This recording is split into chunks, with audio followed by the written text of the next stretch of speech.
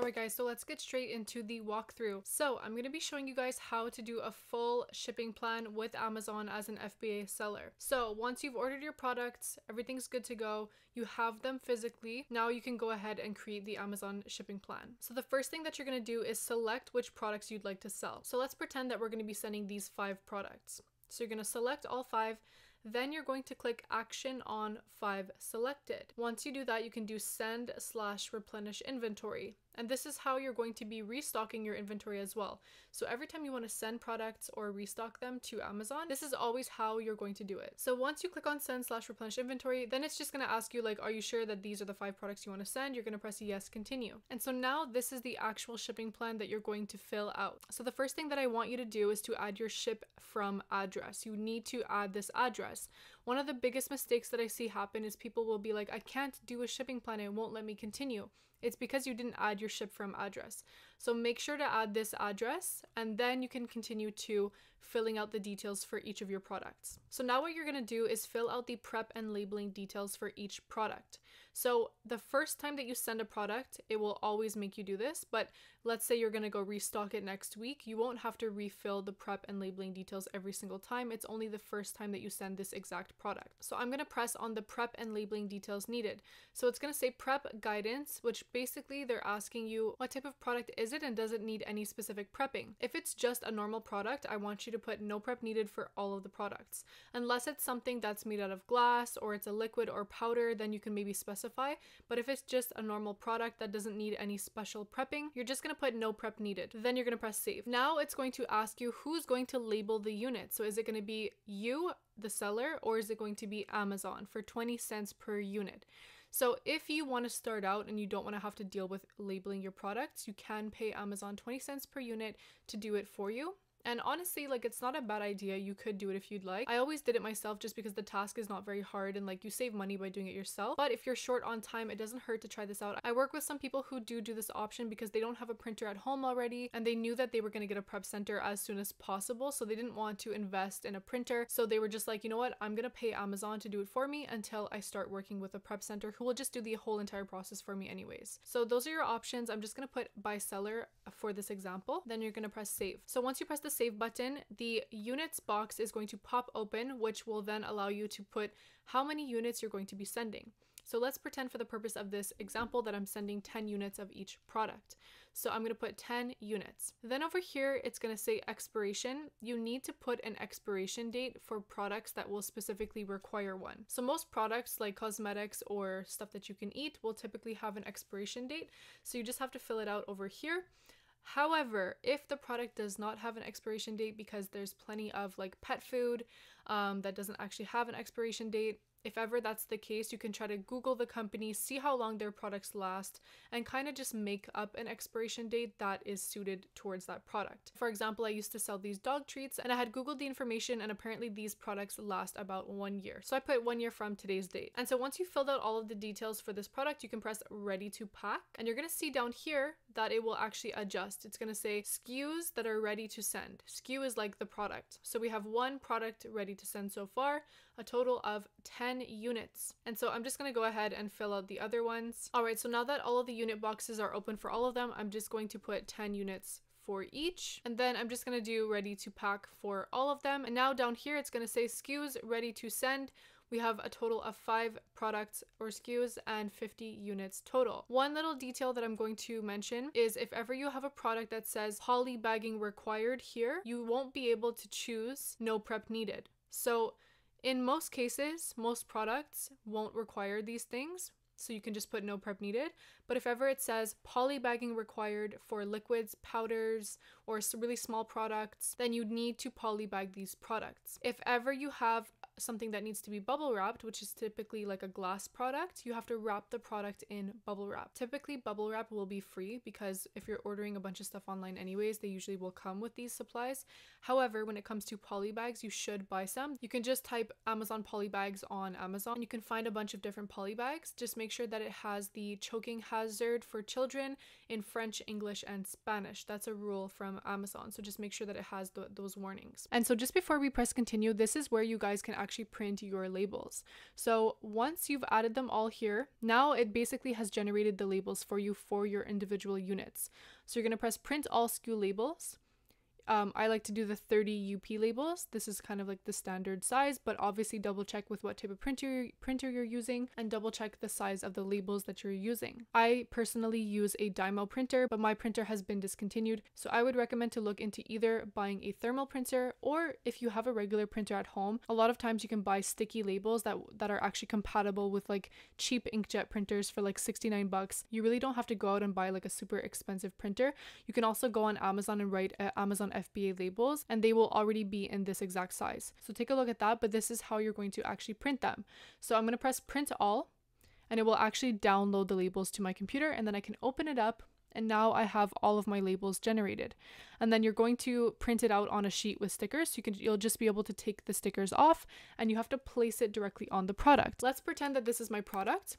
Wherever the barcode is, you need to cover the already existing UPC code of the product with the Amazon label. So I would put it just directly on top of this barcode. If ever you have a product that's very small and the barcode is a little bit too big to put on the product, and it's folding over and like somebody won't be able to scan it, I would recommend to put the product in a poly bag and then put the label on top of the poly bag. And so once you filled out the information for all of your products, you're going to do pack individual units. And so now what will happen is it's going to potentially separate your products into different groups.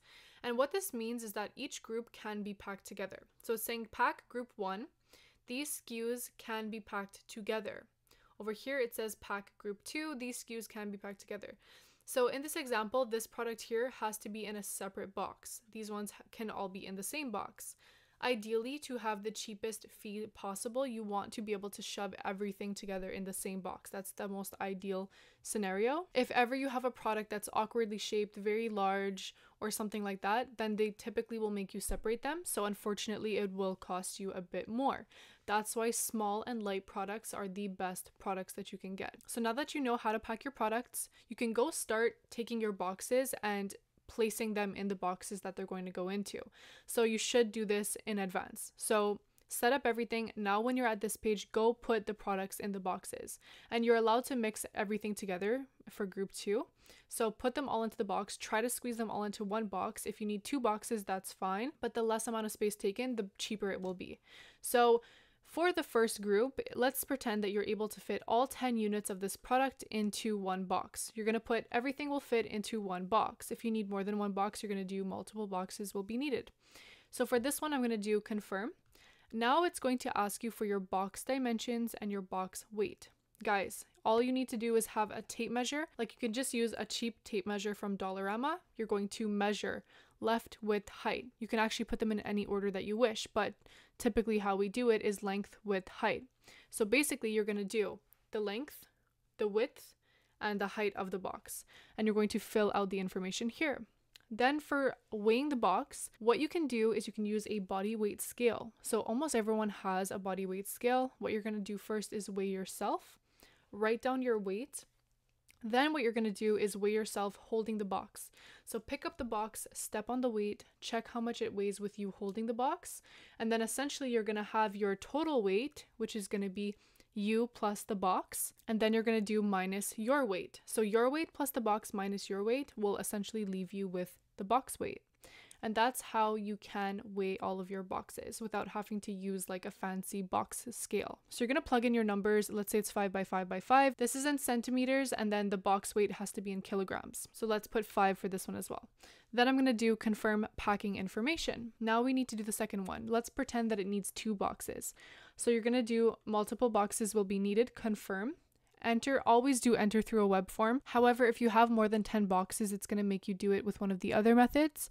However, these ones are very complicated. I wouldn't recommend doing it. So what I would recommend doing is do 10 boxes at a time per shipment.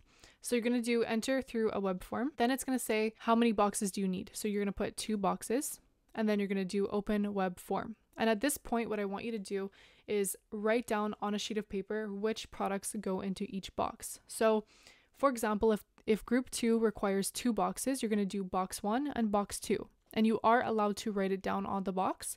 So take a Sharpie or a pen and write box 1 on the first box, box 2 on the second box. And I want you to take a sheet of paper, write box 1, box 2, and write I have 5 of these in box 1, 5 of these in box 2, 5 of these in box 1, 5 of these in box 2. I have all 10 of these in box 1, etc. So write down which products are going in each box as you're packing them so that you don't get disorganized. And trust me guys, when I used to do the shipping plan completely myself, now it's my prep center, but I used to make so many mistakes because honestly, it's really easy to get disorganized when you're shipping like 300 units. So the more units you have, the more complicated this is going to be, obviously. And it's crucial to be very organized so you don't miscount your units. So you're going to do 2 boxes, press open web form, and now it's going to ask you literally what I just said. Which products are going to be in box 1 and how many units, and which ones are going to be in box 2 and how many units. So let's do what I was saying. We'll do 5, 5. Over here, let's say we have 5, 5. Here we have 10, and then here let's do 3 and 7. So basically, you just want to make sure that at the end it says 10 out of 10, 10 out of 10, 10 out of 10. And obviously double check your boxes, make sure you put everything in the right box, and then just make sure that the numbers at the bottom match. So then what you're going to do is put the box weight for each box. So if box 1 weighs, let's say 20 kgs and this one weighs 10 kgs. Lastly, you're going to put the box dimensions. So let's pretend it's 14 by 13 by 12. And if that's the dimensions for box 1, you're going to check this box. If ever you buy boxes and they're all the same size, you can check off both boxes saying that they both have the same box dimensions. If box 2 is not the same as box 1, you're going to add another box dimension and fill it out separately over here, and then check the box underneath box 2. Once you've done that, you can do confirm packing information. All right guys, so now all that you need to do is to accept the shipping payment and to print out your box labels. So first of all, it's going to ask you for your shipping date. So you need to put in the date of when you're going to be shipping out the boxes. So for example, if I'm doing my shipment today on Wednesday and then tomorrow morning I'm gonna go bring the boxes, I'm gonna put the 24th. Over here, it's going to show you the charges that will be billed to your Amazon balance. So you do not have to pay this fee with your credit card or to UPS. It will literally just be billed on your Amazon balance. And if you have no sales when they actually charge the payment, then it will be charged to the credit card on file. If not, it'll just be deducted from your sales. So always do small parcel delivery unless you start doing pallets, then you're going to do this option here. Here's just a recap of our 2 different shipments. So we have 1 box over here with 10 units for shipment 1, and then shipment 2 is 2 boxes, and they're actually being sent to 2 different places because sometimes they don't have space for all of your stuff, so they might separate them. Always choose UPS Amazon partnered carrier. It's always cheaper with UPS partnered carrier. Never choose one of these because you will have to pay out of pocket at the store. Just choose this one. Then you just need to go and accept charges and confirm shipping. You'll have 24 hours to void it if ever you make a mistake. And so I'm just doing a mock shipment, but I'm going to be able to delete it right after. So right now it's generating the shipping labels, the box labels that we're going to be putting on the boxes directly. So you're going to have 3 boxes with this example. So they're going to give you 3 labels to print. So first of all, for shipment 1, we have our label. So this is our box label. It's the same thing. You just click on it. It's going to allow you to print it out over here. So you just have to print it out, and then you can either tape them to the box, or if you're from Canada, you can actually get free plastic adhesives from Canada Post. You just have to create a free business account and you'll actually be able to order free plastic adhesives. Maybe I'll make a video about that in the future for you guys. But if you don't have any plastic adhesives, you can literally just tape them to the box. And so this one over here is going to have 2 labels for the 2 boxes. You're actually going to put them side by side. And if ever the boxes that you're using, because you can reuse old boxes, you can use a Walmart box or a Sephora box, you're not going to get in trouble. But you need to make sure that there's no old shipping labels on the boxes or any old barcodes or anything like that. It all needs to be crossed out with a black Sharpie or removed with Goo Gone, whatever you prefer. What I like to do is just cover the old shipping label with the new Amazon one.